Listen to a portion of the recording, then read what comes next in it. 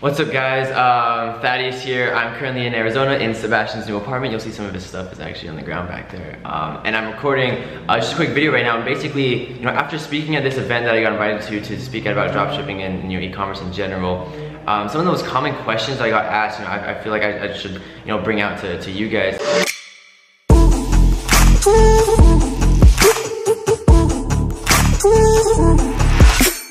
As well, some of it was like, how do I make like a dropshipping store last long for the long term, or how do I build a long-term brand?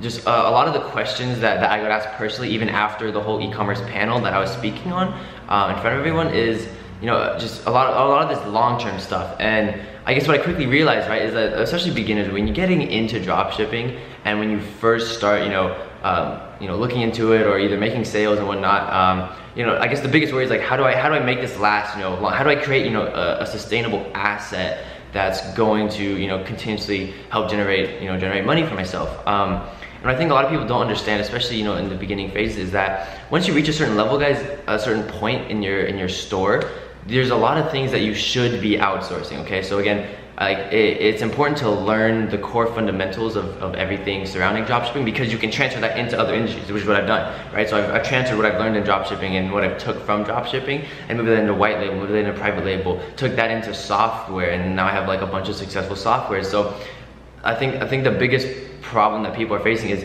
creating this sustainable asset that'll help them diversify, that'll help them move into a new industry or new ventures, right? And the biggest thing, guys, so I'll probably talk about three things in here that you can take away. So number one, guys, is you really, like, for your first stores, you really need to understand your numbers, okay?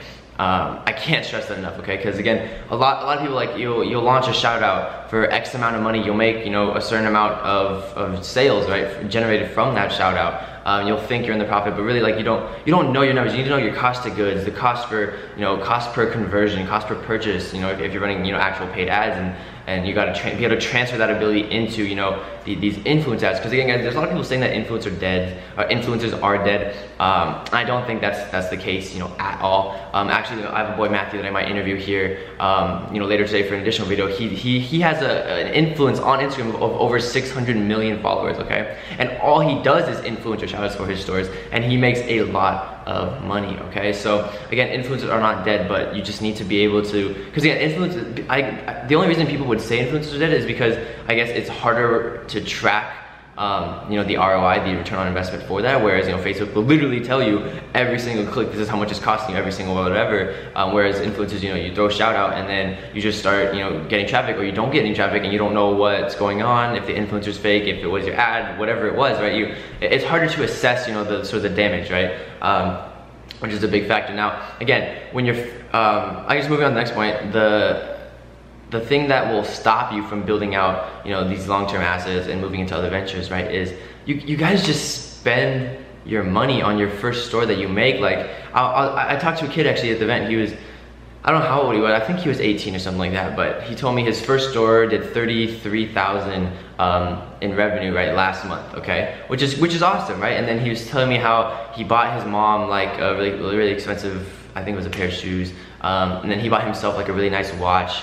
And I was telling him, like, that's good and all, like, of course, treat your family well, do all that kind of stuff. Of course you want to take care of them, and treat yourself, right? But it's your first store. Like, you should be using that money to either launch more stores, move into a white label, private label brand that has better margins, or move into a completely different industry and start diversifying and start investing and start, building out this long-term wealth. Because I think with social media, guys, and the problem that we're running into with a lot of, like us kids these days, and I'll admit, like, even when I was younger, I was stuck in this too, which is why I'm trying to make this video to help you guys out, is that when you first start getting like a taste of like success and money, you think you made it, like this was me after my very first store, like 72,000 in just over like a month and a half. I was tripping, I was crazy. I was like, oh my god, like I made it, whatever, 17 or whatever, and I made this amount of money, like I made the person's yearly salary in a month and a half, like holy shit, I'm unstoppable, right? And that's good and all, of course, like that's a really good feeling once you first hit these milestones that you've set for yourself.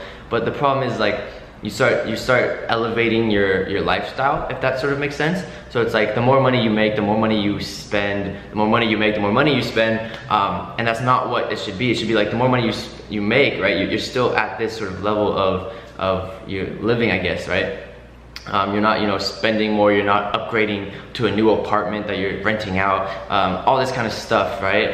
Just that in theory, just, like, it really just wastes money. Of course, it's like a feel-good kind of mechanism, but like, I guess the strongest thing that you guys should be doing when dropshipping is using that money to either reinvest back into your dropshipping business to make more money, or take that money elsewhere to a different store, to a different industry in general, and just, you know, again, reinvest, like invest that to create more streams of income, guys. Because again, like when I first started, like that first successful store, that was my only stream of income at 17, right? Was that big store. And then I realized, okay, crap, like I need to make a bunch of more stores, and that's what I did when I realized that, like, hey, like some of these products that I'm selling are trendy. They're not, like, trends don't last forever. So that means these sales aren't gonna last forever, which means I need to do something, right? So that's also, I guess, a big factor. And then I guess the third thing, right, to sort of build out, you know, and to be successful drop shipping in the long run is have an end goal in mind, guys. You really need to understand what you want to do, okay? I had a DM literally yesterday. Some guy was telling me he had 2 sales in 4 months, okay? 2 sales in 4 months. And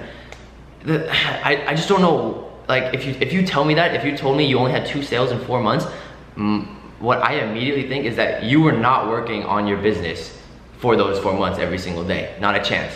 Or you'd have more than 2 sales, okay? Because every single day you'd be trying to improve something, you'd be trying to do something different, you'd be trying to test something different to get more sales, to get more traffic. There's no way that in the span of 4 months, guys, which is what, 120 days, you got 2 sales? That's it?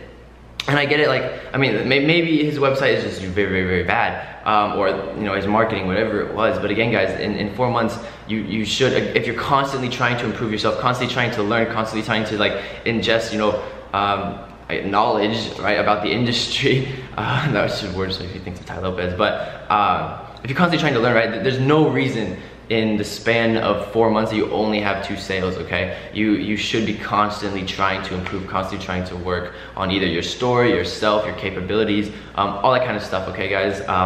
And I mean, with this video in general, right, this is like, again, it's not very like a specific, like, this is how you do something for dropshipping, right? It's more of like me, I guess, realizing what a lot of these younger, you know, kids were asking me at the event. And I realized, you know, a lot of my audience here on YouTube is also pretty young, and I want you guys to understand, you know, like, especially with dropshipping, it's very easy to get into. Like, it's very, very not capital intensive. And because of that, because it's that way, you know, so many people jump into it, and then the second they see, you know, any sort of money come back, they're blowing it. They're doing something with it that, you know, if you were in a real business that you know that you had to put up $50,000 for, you probably wouldn't be doing the same thing you're doing when you first make that extra $1,000, $2,000. You'd still be, okay, shit, I need to keep going, I need to keep going. You know, with that kind of mindset, okay, guys. So I guess that's the video. You know, I just wanted to drop a few pointers there, and, you know, hopefully kind of take what I learned myself from speaking at this event, and kind of put it out there for you guys, for this video. And then, you know, I realized also for the YouTube channel, guys, I was trying to do 1 video a day, and then I went on this crazy road trip to Arizona, doing some crazy content stuff for myself, my personal brand, for some other brands that I'm working with, for my stores, all that kind of stuff. And then speaking at this event and hanging out with all the other boys. It was wild, it was hectic, and, you know, I haven't been able to do daily videos, but I'm trying again to get back on that as I get back to Washington pretty soon, and I might be moving into Arizona with some people you guys know. So we'll see how that goes, guys. And as always, leave a like, okay, if you enjoyed the video or learned something valuable. Don't forget to comment. I respond to everybody's comments, and don't forget to subscribe, guys. I will see you guys in the next video. As always, guys, there's everything that is linked below, you know, free groups, all that kind of stuff, the course platform, which I'm gonna make a video on specifically later, just because I haven't actually, like, told everyone it's live yet. It's just like I've just been dropping it at the end of, you know, a few of these newer videos.